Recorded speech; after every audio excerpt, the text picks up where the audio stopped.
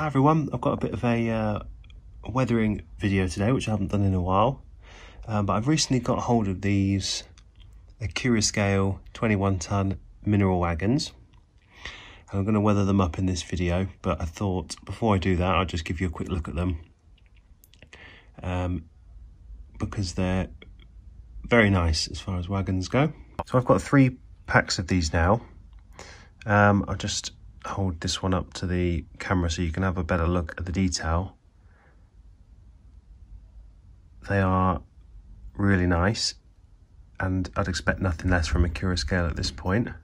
I've just been messing around with them and seeing kind of what couplings and things I can get away with. Hello. And back to the detail on these. They're absolutely fab as always. You've got the nice, you know, separately fitted details. You've got the handbrake handle on there. They look absolutely great. They run really nicely. Yeah, they really look the part, and they look awesome in a nice long rake as well. So just to test out what I was going to do to weather these, I've started this one. This is only the very first kind of layer. I've not done any of the underframe, and I still need to go over all this with the airbrush, tone it down, etc. But I've still got all the rest of those to do, plus another, I think 3 or 4 that are already downstairs on the weathering bench. So I'll get those on there in a second. We can crack on. Before I do that, one nice thing about where the layout's situated,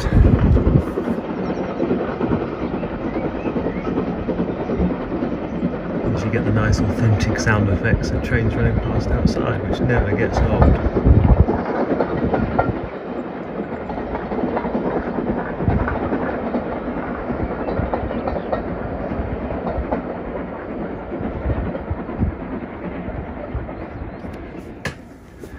Good timing. Right, so I'll get these on the bench and we'll crack on.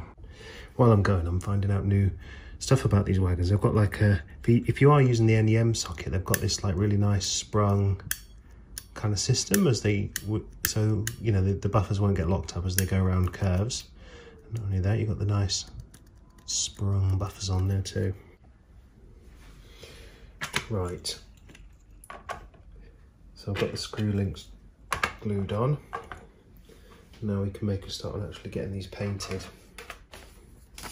So in the pack you get a bit of history about the wagon and this really useful reference picture. So the nice thing about weathering these is it is impossible to overdo them.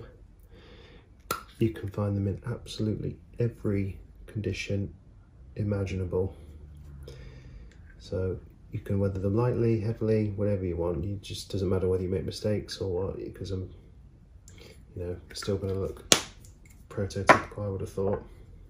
So I'm going to do a few of these lighter, a few of them heavier, and a few somewhere in between.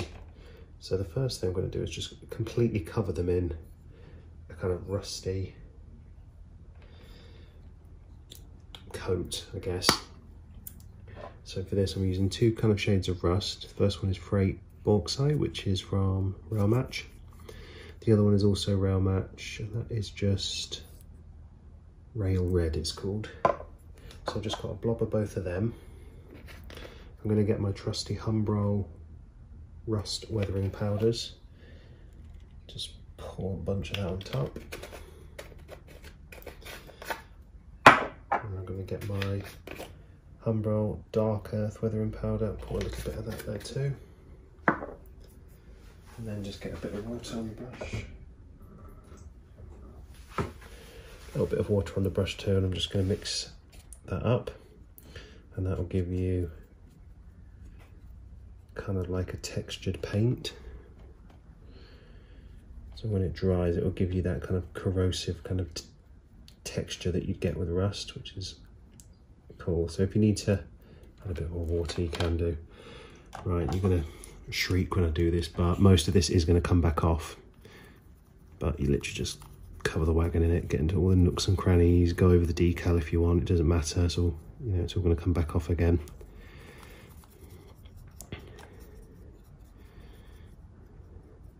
And you want to put it on quite thick too, so you kind of build up the the textured effect in the corners. That'll do. I'm going to keep a little bit of that cleaner. So, pretty messy job this, but it's all good fun.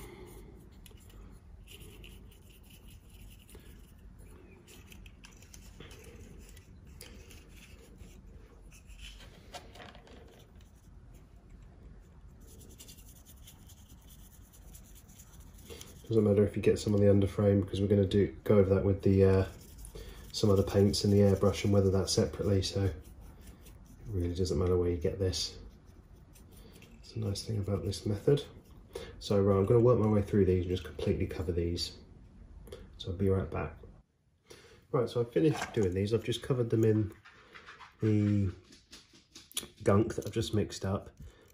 Next thing to do, you just grab a cotton bud, and you can use thinners or water if you want, or you can just do it dry. I just like to scrape it off dry. And it actually works better if you kind of take the bud bit off the top, so you're kind of just using the edge of the stick.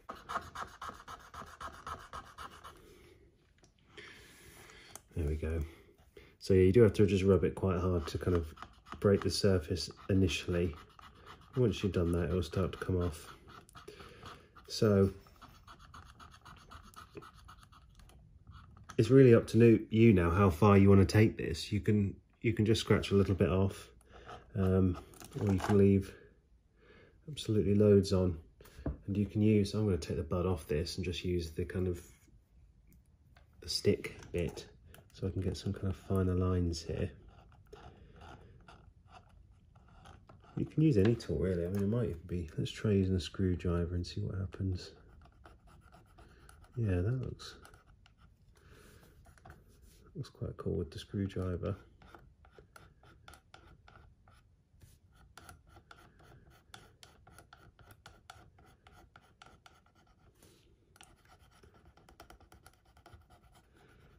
Yeah, I might just do it with this actually.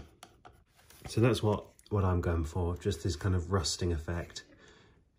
It looks a little bit jarring at this point between the kind of bright grey and the rust, but we're going to go over this with the airbrush after to kind of soften and blend between the two.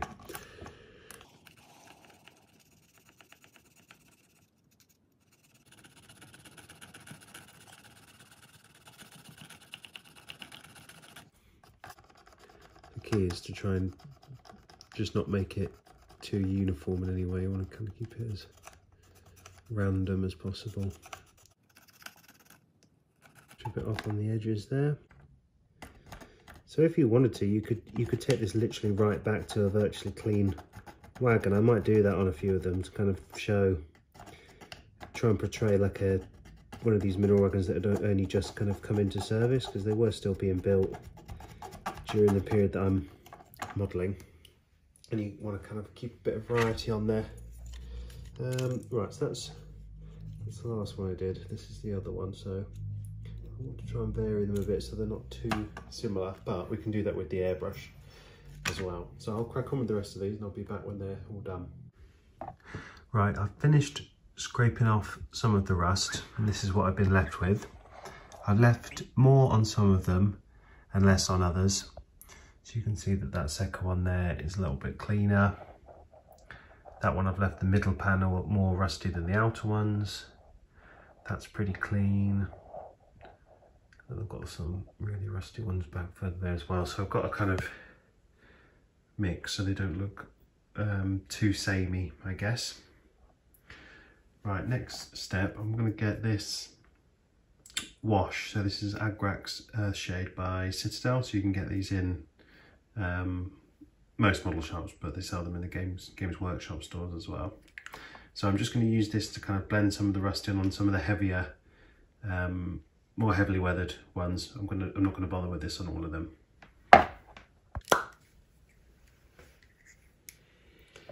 Right, I'll give this a shake. I'm just going to stick it on. I haven't actually tried this method before. I'm just making this up as I go along really, so I hope it's going to turn out okay.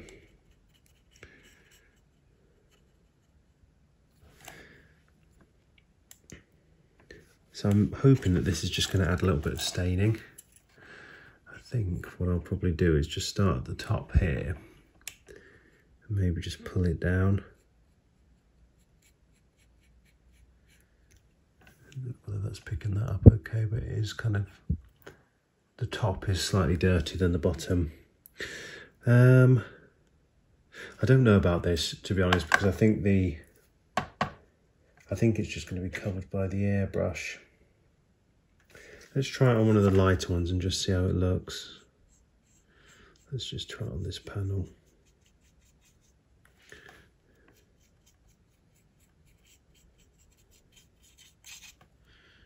It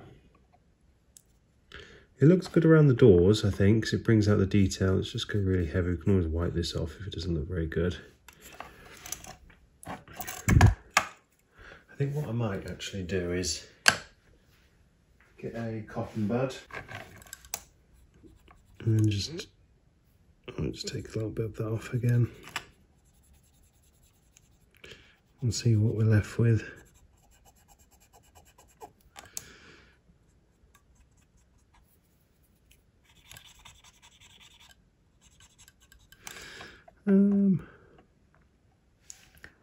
Yeah, it's brought out some of the detail around those hinges, hasn't it?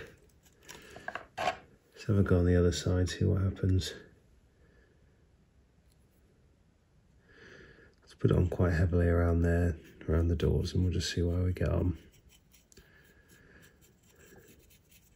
Given these doors would be opening and closing, the coal unloaded there, that is where the weathering would be heavier.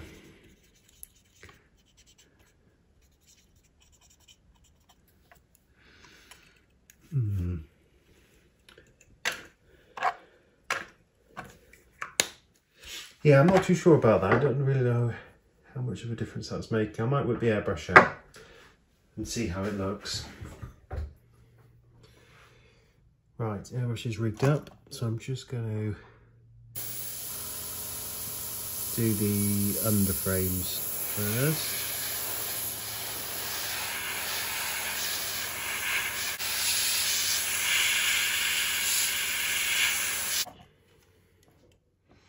So that's just started to kind of blend everything together and tone it down a little bit.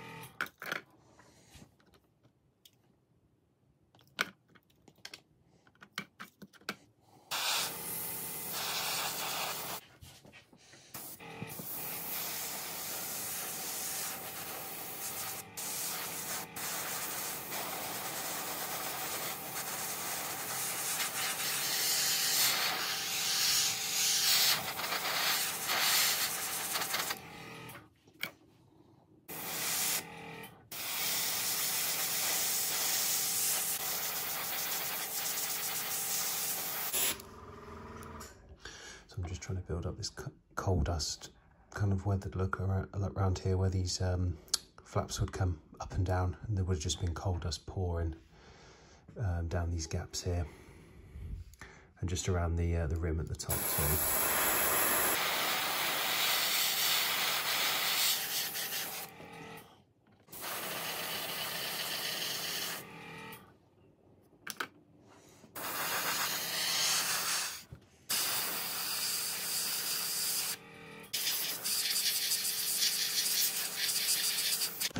For anyone wondering, on that last bit I was using this airbrush here. Let me move them out of the way.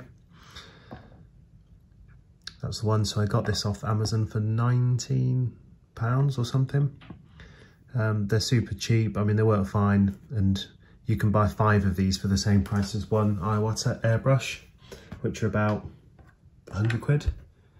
So I mean, even if you use this like 20 times and it broke and you had to replace it next year, well, you just buy a new one for less than £20. That seems like a no-brainer to me, rather than buying like a really expensive one, especially if you don't use it that much like I do. I only use it a couple of times a year.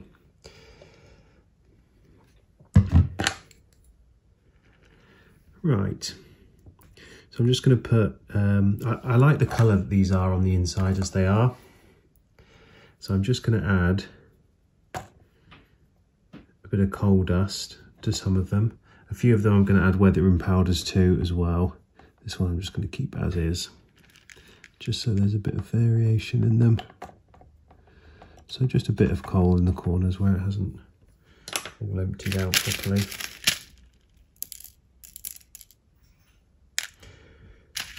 Basically, I've already got quite a few of these wagons that are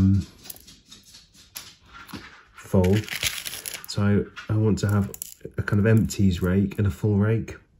Eventually, one day I want to have like a big kind of double track mainline layout. I'll be able to kind of run them in opposite directions, which will be cool. Right, so I'm just going to shake that around, pour out the excess, and then I'm kind of just left with a bit of coal in the corners. Just get rid of that bit of crap in there.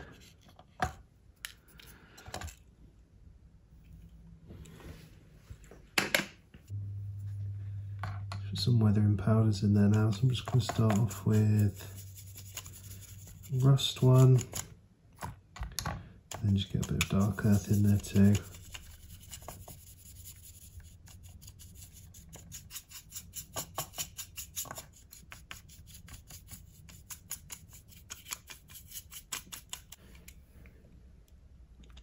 Pour the excess into that one.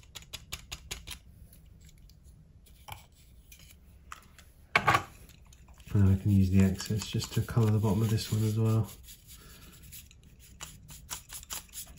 I'm just working that kind of all over the place really, just to colour the bottom. It's giving it quite a nice colour. It's subtle, but it has made a difference. Right, do the next one.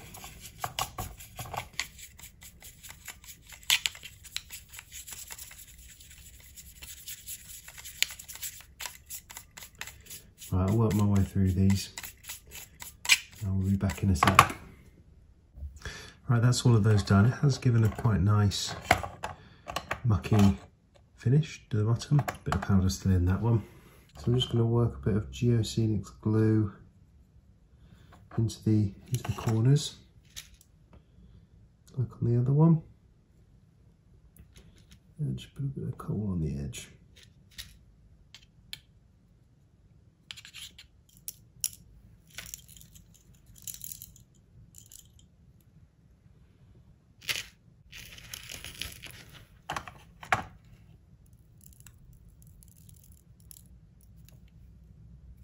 That's what that one looks like after that.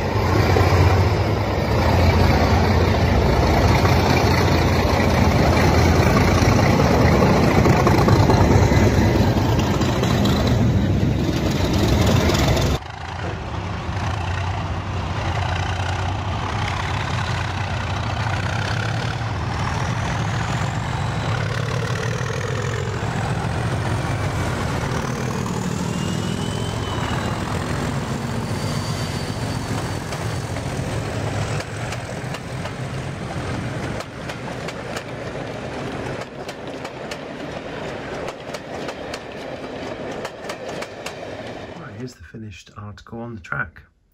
So I've coupled them up to the Accurascale Manor that I've got. So other than a couple of Batman wagons, I've got a full train of Accurascale products now, which is cool. So I'll just pan the camera down the train and just show you these.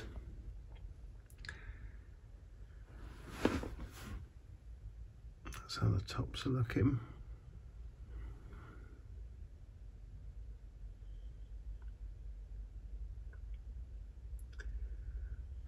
I'm really pleased with how these have come out. I like the kind of I like the contrast between the different ones to show different ages, and I think the airbrushing kind of really brought them all together.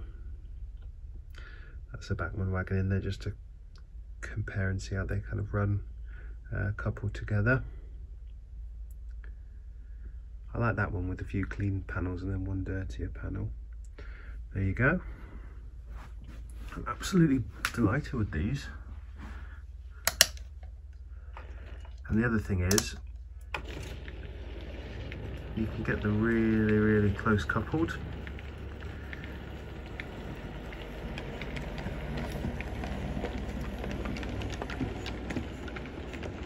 Yeah, you've got really small gaps between the stock there.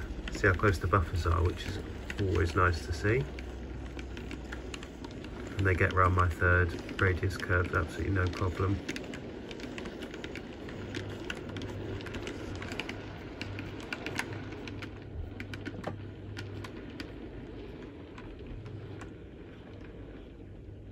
So I would absolutely recommend grabbing some of these if you do, if you are interested in them.